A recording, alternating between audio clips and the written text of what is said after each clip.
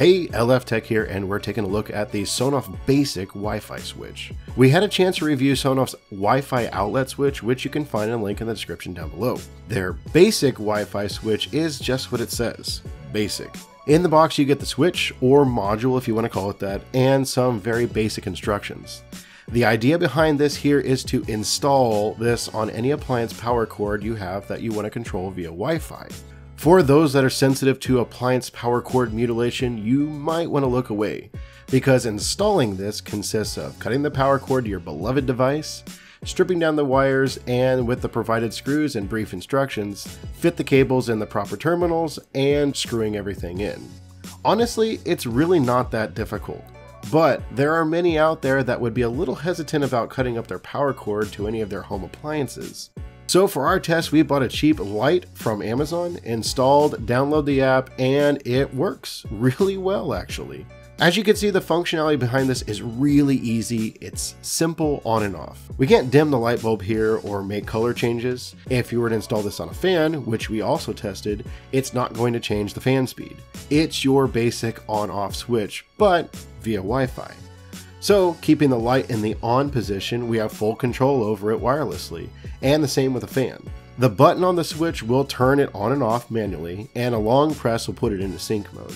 To take this to the next level, you can also sync the app with your Google Home or Alexa, where you can voice control the switch. And at least when we tested on the Google Home side, it will recognize what name you give it. For a fan, we have a Vornado fan, which we named so in our app. When we say, turn on the Vornado fan, it turns it on. So we took what wasn't wireless and gave it a smart on-off switch basically. As a bonus, these things are super cheap, like $8 a pop cheap on Amazon.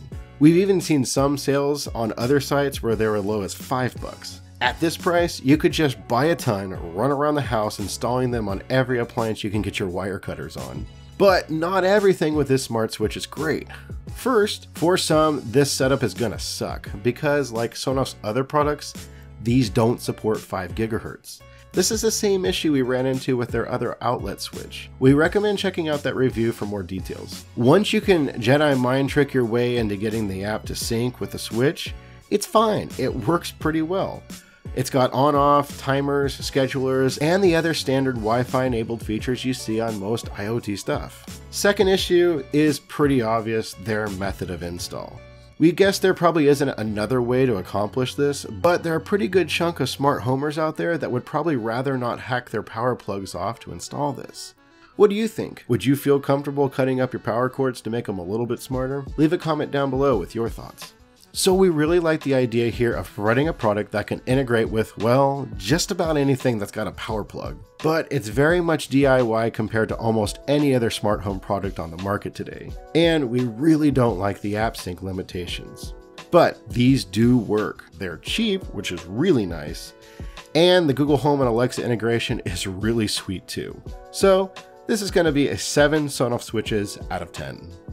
Head on over to Sonoff's site for more details. And if you want to grab one for yourself, hit up the Amazon link below. If you like this video, hit the like button and subscribe to get alerts on future reviews.